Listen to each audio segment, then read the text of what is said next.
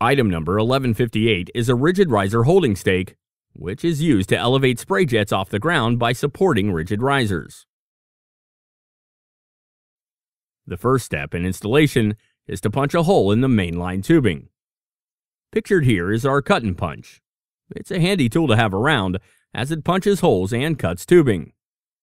A 1/4-inch barbed connector is then used to attach 1/4-inch tubing to mainline tubing.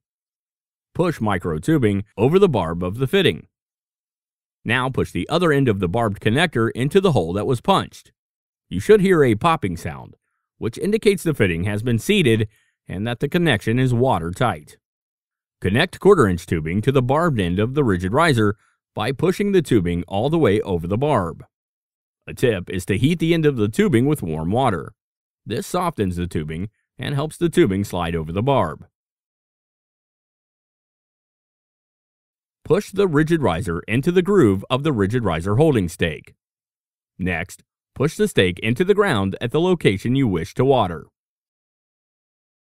The last step is to screw the threaded end of the spray jet into the top of the rigid riser. This can be done with just your hands. No special tools are required.